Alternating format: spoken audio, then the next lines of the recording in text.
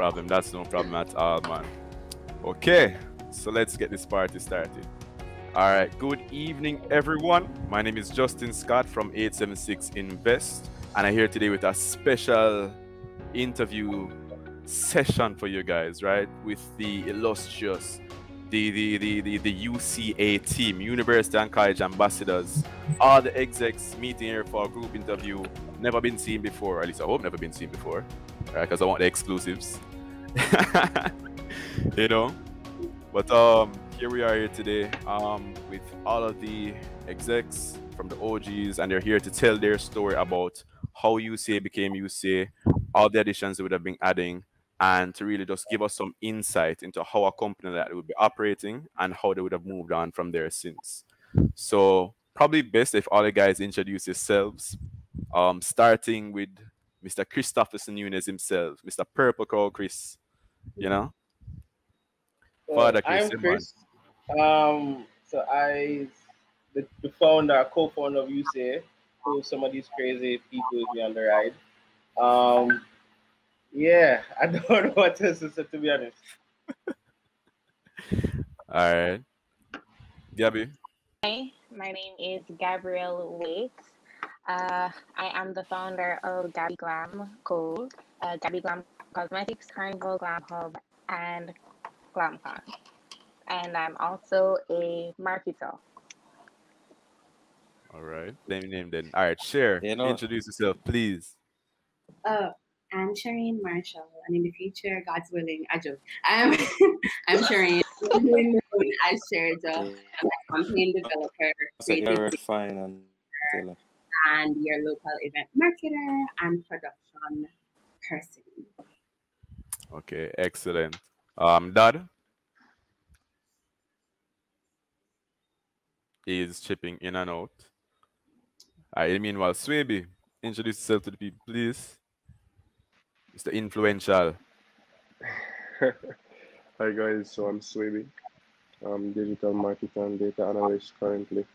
One of my many hats. Pleasure to be here. Okay, great. Alexia? Hi everybody. So I'm Alexia James, digital marketing manager. And yeah, Swaby sort of wear many hats. Of course, we could get into that multifacetedness that I think we all learned from being a part of this group. But yeah. Okay. That's great. Dad seems to be having a little bit of technical difficulties from where he's at. Jump out and exit and jumping back. But we can get back to him in quite a second, because show must go on. All right, so great. So far we have almost everyone establishing themselves, introducing themselves, who they are. And as I would have told you, they're all very multifaceted people, right? They all come from different backgrounds in terms of what they would have been studying. They're all, however, in the experience of everyone now, they've all would have been, great introduced to marketing and event planning based on, the type of events they would have been dealing with, managing people and organizing themselves. So can we just get a little background into how UCA started? Anyone can come up.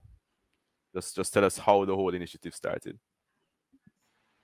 So for example, it started with me linking Swaby one away, telling about this idea. I saw Shireen walking the street and I linked her one away. Alexia DM her on Twitter, she ignored me till Kibwe link her a different way. Kibwe link Gabby, and it became a whole connecting of dots of some sort in terms of value added.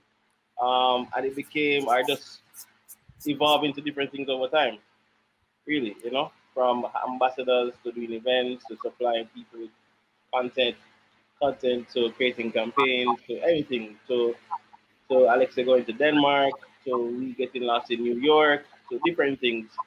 But it was like a experience, to say the least. That's an understatement. That is definitely an understatement. Because I would have been hearing from Cuba about you guys had some troubles out in Trinidad, getting lost in New York, Denmark. So it's not just Jamaica any at all, right? Because to my understanding, yeah, it would have started out in Jamaica. You guys majority would have been here, UWI students at the time or around UWI at the time, but then it just really grew out into this big international thing, right? We call it so.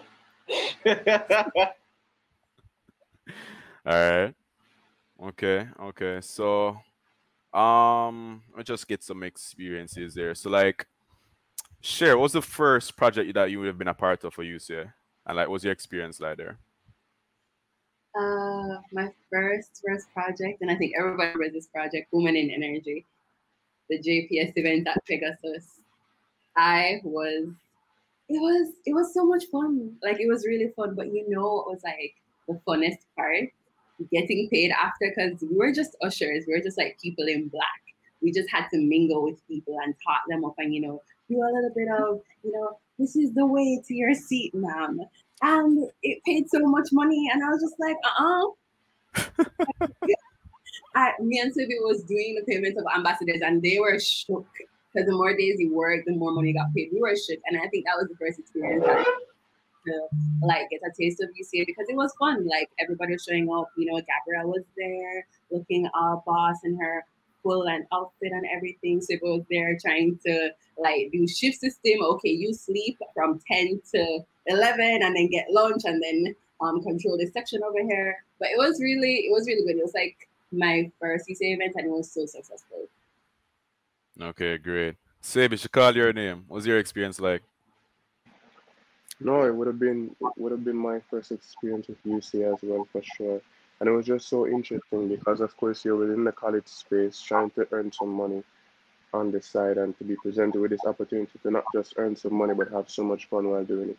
So it would have been one of the first times I think there was at least 50 of us as students on that production or on that project and it was just such a fun time. Even though we're all working and doing as Sharon said, oh, here is your seat, ma'am, hold this door, wait, like, because they put all of us together into one space, whenever we come together, it's just vibes. So it was a beautiful experience. That's why I was laughing when Sharon mentioned it, because I was like, wow, feels like so long ago. Yeah, absolutely. Funny enough, I believe I was actually there at the time. Like I was only there for that one as an usher, and oh hold on, that just followed back.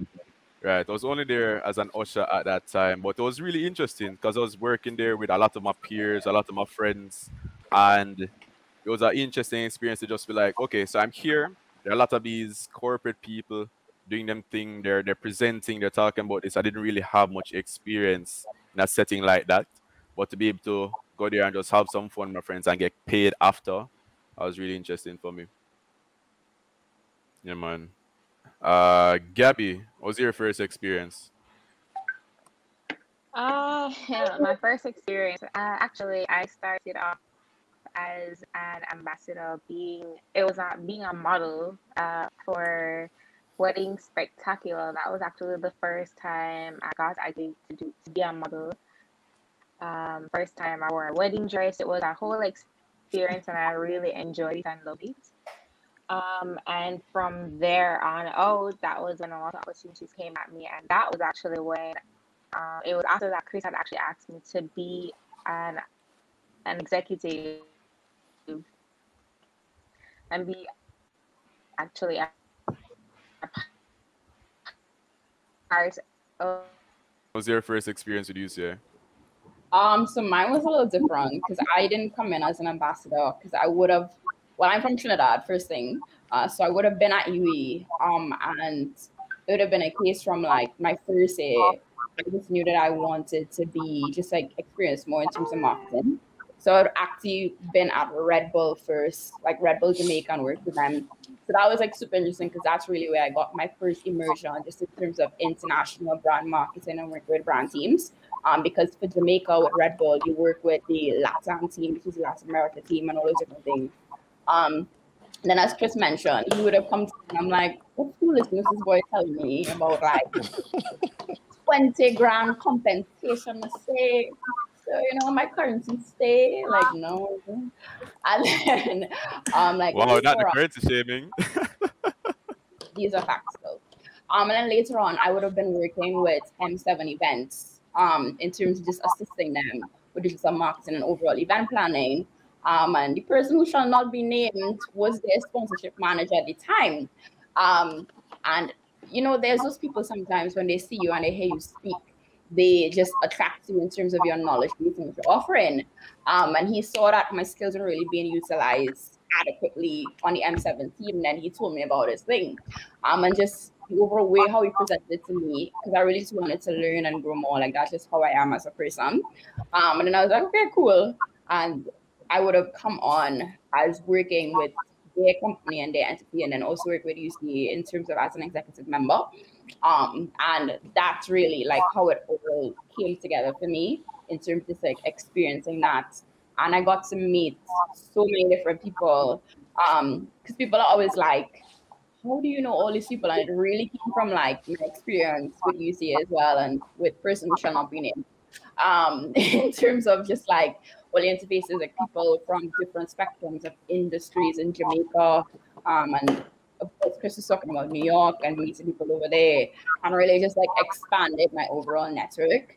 And of course being in UE, well, I was in SOSI, so had a lot of time just in terms of courses. So it's easy for me to like maneuver everything I was doing and still balance school, because I still completed my degree and all those different things like in the careers, all that. So it really was just like a completely immersive experience. And even when you look at like Gabby and stuff like that, we were able to just do so much. And I think the entire team just got like, we say baptism by fire in so many different things, which is why I think in our current roles now, any things that we're doing, nothing is really intimidating, because like being 20, 21, and having to just have huge things on your back and you had no idea how to do them, but you just had to like figure it out. It really just helped with your overall decision making, and being able to adapt and pivot. And I think those are the most important skills. Like, I know a lot of times people talk about all these different things, but those basic core skills are really things you could just adapt to any single job, any single industry. Even if you look at COVID, like pivoting and adapting has been the main things that all businesses and industries have had to do. So those are skills that are just indispensable. And I think we all learned during our time there. So yeah. I mean, exactly, because I can imagine being like in your early 20s, managing huge events, managing people. For example, managing people in your peer group and trying to organize them all to say, okay, I need you guys here, I need you guys to be doing this, and you guys to be operating like this, right? While still working in conjunction with actual companies who would have hired you guys. So that's really crazy to me. That remind me when some of the ambassadors went straight to our clients and demand their money. Oh yeah, I can imagine, man. Like some of these big companies just looking at you, university kids coming up to the man and say, "Okay, cool. So we're going to need Trouble. X amount of money for for a job like this, right?" And they're looking at it like, "Huh?" You know? Am I right? And they don't do it. Definitely some unforgettable moments. I'm not gonna lie. Like what Alexa said is 100% true. Like in our current roles now, with anything that we're doing, like you see a problem arise, like a fire needs to be put out somewhere, and everybody's running around, everybody's all crazy, everybody's like in distraught, and you're just there like this is the softest form of problem. Like, bro, chill. Still, like you have not experienced hardship until you're on curly beach at 5 a.m. in the morning during setup and using a garbage. Yeah, always the outing trials. Right? The brink of hurricane season too. Like you don't know like hardship. It is in my file. Maybe we need to talk about him climbing scaffolding on the beach. No. Yeah, that was a crazy one for sure. No, but it's just being exposed to so much things. Like, I'm sure none of us before going or joining UCA would have imagined that we would have been exposed to the things that we were exposed to. Like, absolutely nothing could have prepared us for those experiences. But it's such a beautiful thing having gone through them, because now we're in such a better place. As Sher says, nothing can phase us. With the different roles that we're assuming now, it's just like, it's no big deal. Everyone around us is like headless chickens, and we're just attacking it, executing Yeah, I it, think that doing what we was, need to it do. seems like a boot camp for life. And just for, For life. being in that working environment. Can you guys hear me now? Yeah, Yeah, we yeah, can yeah, hear Yes, you. yeah, yep. yeah. Oh, Yeah. that's something say my big turn out. But those are slow. Yeah, yeah, we can hear you. Okay. All right. Because I don't think you guys would have had like an experience to be had the opportunity before you say to have such like diverse experience within a short space of time. 'Cause I can imagine you guys have been working like dozens of projects over a short space of time, right? Not at We were, all. Not at all. we were regular Like, students. I was going to university parties and just going to class and everything. And when Chris came to me about UCA, I'm just like, I can't be a walk. I don't know anything that you're asking me, sir. I don't know this hand. I can't help you. But it's a learning experience. And I think the best thing about UCA was actually real. I met some real people, as you can see. It's just like crazy that like years after everything, because don't feel like every day was like really great for us. As close as we are, we fought a lot. Like we fought so much. Like it got super ugly. Like people were in malice. People had delete conversation. People that leave groups. Like it got really ugly. But I wouldn't trade any of it and I would like the experience or anything. Because it was real. Like you're going to fight with people and taught you in the real world. You're Yeah. not gonna see eye with people that you work with. And you don't have to be friends with people that you work with. But if you have a common goal and you work together and you understand yourself, then it's fine. Yeah, man. 'Cause I I think compare we it to really the just real became world more of out a Yeah, there. family. that. Oh yeah, we definitely did. And I think Yeah, even I always say that like UCA is, I don't know if you guys heard me in the intro, but I was saying that, UCA is like an extended family, you have your mother, your dad, and you have UCA. I think that this whole experience really just started to bond, and we're just so close now, and we're always there and supportive for each other, and we're always that's cheering true. each other on. And we're always just, yeah, we're always encouraging each other for different business endeavors. And yeah, I think that we really just created a family. And I think that is one thing that I appreciate about this whole experience. Just being able to have an extended family. Okay, okay. I love that, man. I love that. Because I'm sure like you guys would have been at times you'd have had to think of each other as like co-workers separate from like friends. So you kind of had to make a distinction a lot of the times and had that little separation, you know?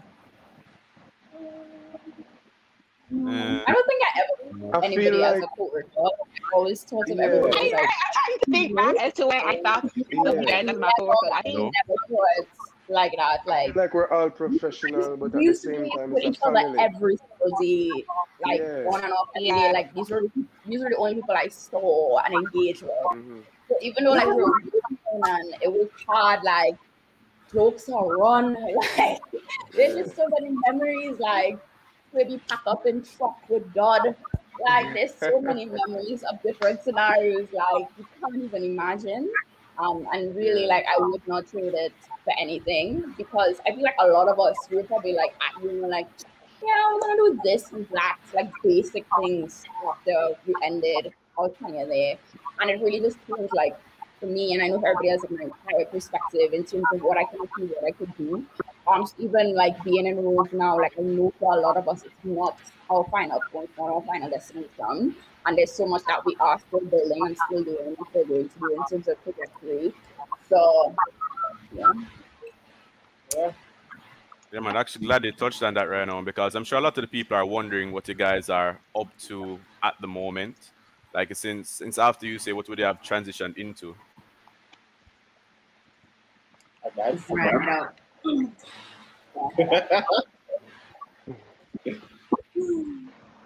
We're talking Right. about the business. Yeah, man. Yeah, man. Oh, hold on. That's still in the stream. But yeah, so like all right. So let me start with Gabby then. You know, Miss.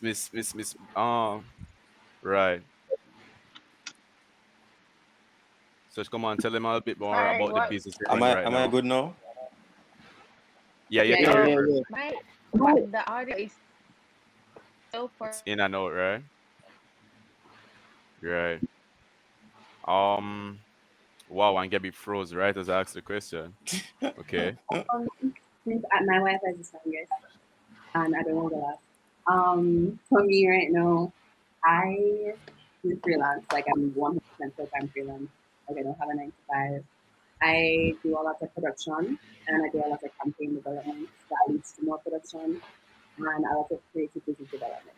So it's either extremely corporate or extremely not corporate. So I do a lot of that. So it's a lot of on-set, a lot of campaign development, a lot of digital marketing, a lot of meetings, a lot of Zoom calls, all these different kinds of things.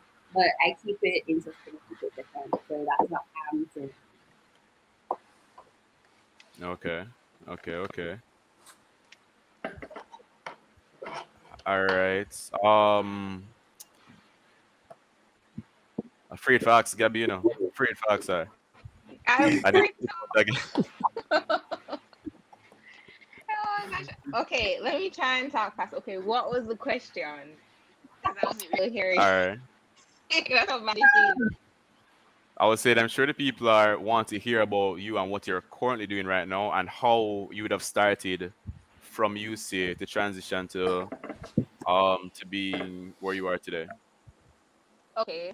So currently, right now, I am working on having Carnival Glam Hub in Miami, as well as expanding the cosmetic line. How I got started from that from UCA. They had put out Chris was searching for makeup artists, and with my experience in makeup artistry that which I learned from my mom, I had applied for that and suggested that I would do it. And after doing it and started just doing a lot more makeup jobs for UCA, I decided to take it on and just make it a business and a brand. And from there on out, I launched my Gabby Glam co-page and started diving into makeup artistry, and then created different events from that. Because I studied marketing. I was obviously involved in marketing with UCA.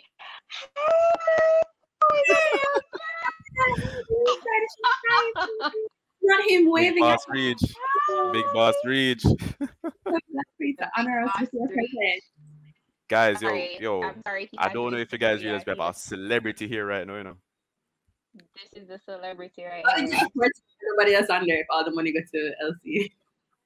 Yeah, What? man. Views just shut up like this.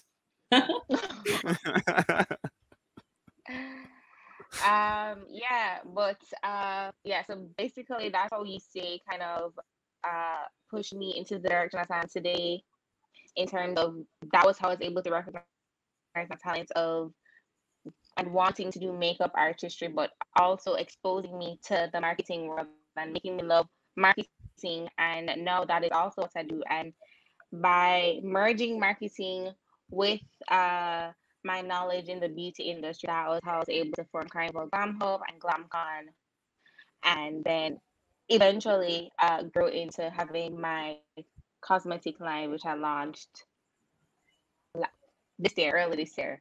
Yeah. That is amazing, man. That is definitely amazing. So like you would have just had the Elsie, time. stop in for me. Oh. That's how you reach. So like what are the kind of steps you would have to take to register Carnival Glam Hub out in Miami? Like to register it in a different country entirely? Would you be there running it full time? Is it something that you have to split with somebody else? Like what's the case there? With being in the different in the different countries. So Right. essentially, we will partner with persons who are there who are already in that industry and who would want to have Carnival Glam Hub there as well, and they will really just kind of guide and direct us into understanding the culture there and what is it that their revelers would actually want. Because obviously we need persons on the ground in that country because I'm in Jamaica, so I can't obviously do everything from where I am. So we obviously have a team at the different countries that we are going to be doing the hub, and they would be doing majority of the groundwork, and we will obviously just work on the back end and on the marketing of it all. So Okay. yeah. All right. Good stuff. Good stuff. Um, Dad, since it seems like your connection stable up, like tell the people what I you're up to hope now, so. man, and and how you would have gotten that start from UCA to develop you to where you are today. Firstly, I had no idea of this side of corporate Jamaica or corporate businesses before UCA. What I'm doing now is I have my company D3 Draping. I basically do events, execution, and decor for, you know. Hey, you can hear me? I chipping out or nothing like that? I No, good? man, No, you're perfectly fine. You're perfectly fine. Oh yeah, man. So I do draping for events. One of the main companies that I have been contracted with is Sun Nation, where I've done the first event I've worked on for them is Sun Nation Sunrise Breakfast Party in Trinidad, and also for Glam Hub with Gabby. I've been a part of GlamCon, Glam Hub, and all of her event for actually for her first GlamCon in Jamaica. I said to I said to them, say, hey, I think I want the more in terms of logistics. And when they said baptism by fire, they literally meant it. And they're like, all right, sort out the whole layout and the sponsors for GlamCon and all of that. I was like, what do you mean? I just say, oh, like assistance, what you guys do? No, I got to do it. They say, oh, do it by yourself. All right, cool. And it was stressing, but it was worth it. It was worth it. I realized, okay, I can do this. So I started to do that more often with other events and other companies. And yeah, That's super talented. That, by the way, thank you, amazing. thank you, thank you, thank you, Just gotta say. thank you. All right. So explain to them exactly the nature of your business now, then, bro. I do decor, execution, planning, logistics. All So right. if you plan to keep something or anything at all, you can add assist with the planning or take over the planning, getting everything into place and so forth from start to end. I'm your guy.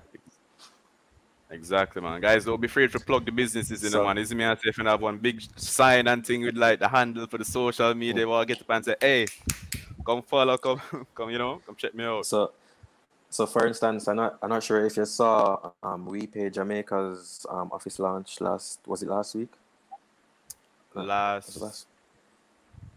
either last week or the week before, I think.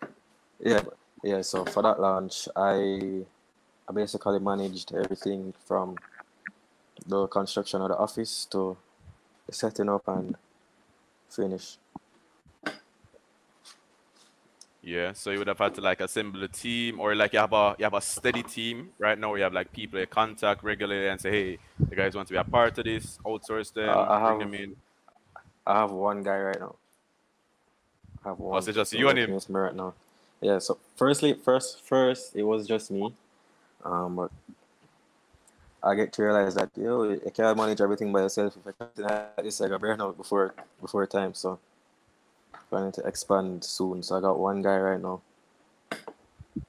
Okay. Come on, sure. Because I'm sure like when COVID kind of ease off and we're having a lot more events and and people ready to start put things on and having more face-to-face sessions, that's definitely going to be a big part of it, man. So it's good that Oh, he's yeah, still man. having the experience right now. It's still getting the work right now to can, you know, continue to build up from today. True. Right. Alexia, you're up. Yeah, so I'm currently a digital marketing manager at Mystic Integrated, which is a full service creative marketing agency with clients across the region. So that's me during the day, just overseeing Jamaican multi-million dollar brands and their campaigns through the line digitally. But in terms of me and what else I'm doing, in terms of my clients, so currently I'm working with a digital artist in terms of his overall rollout, marketing, PR, going into the NFT space, And of course, that's everything cryptocurrency and Ether and all these different things, and really tapping into that market globally. And of course, taking his show on the road and all these different things. So a lot of exciting things in terms of that, and then getting other clients on board and pivoting full time into that. So I'm really excited about that. And of course, there's nobody in the Caribbean region really doing that right now. So we're building out a Caribbean NFT community and all these different things. We had a Twitter space on it recently and it was really good. So just looking forward to that and those things that we're doing. And of course, working on some international partnerships, because of course, there's so much innovation happening. And a lot of times it's just about being aware and being able to connect the dots, which is of course something that we learned here as well. But that's really what it is, because a lot of the times people look at, especially in Jamaica, innovation is very slow, and how people adapt is also very slow. But there's so many things happening globally that once you know about it and you're able to just do the different resources, you can literally connect your brand and connect everything to it. So even in terms of the NFT space, like we were talking about, like Jamaica turns 60 next year, it can literally be something where the government creates an NFT that they drop and offer it to the diaspora to purchase. Because now it's a case where those things are no longer our expense, because it's something that is an investment, because it is an investment talk, right? It is an investment that's now on your balance sheet that could appreciate over time, because of course you can flip those non-fungible tokens to be redeemable in terms of increasing currency and all these different things. So a lot of exciting stuff, and I'm excited to just be able to put that out there, because of course people don't know you exist if you don't put it out there. So that's something that was just something that was really big in terms of just like marketing, and a lot of people don't realize it because there's a lot of talent locally and regionally, but because people are just kind of sitting on it, nobody knows that it's out there. So it's just really important to just continue to put yourself out there, even if it's not where you want it to be, you're not perfect. Even you doing this right now into this session and building it, even though you may not have all the fancy bells and whistles, is commendable. So that's really what I want to just say to the general audience, is that there's way too much out there for you not to be able to pivot and do what you need to do. So even just looking at digital products, like, because of course Gabby has her physical products, but she also offers like classes. So there's just so much to look at. And I know we didn't really touch on the finance aspects of it, but that's also a big just like barrier to entry for just like local businesses and regional businesses in terms of how do you receive revenue from US clients and all these different things, like even how do you buy crypto as somebody in Jamaica or any Caribbean region. So yeah, a lot of things happening. So it's just for continue to do that and to support everybody here. And yeah. Man. Oh, so for the people who wouldn't have been who didn't really catch what an NFT was, could you just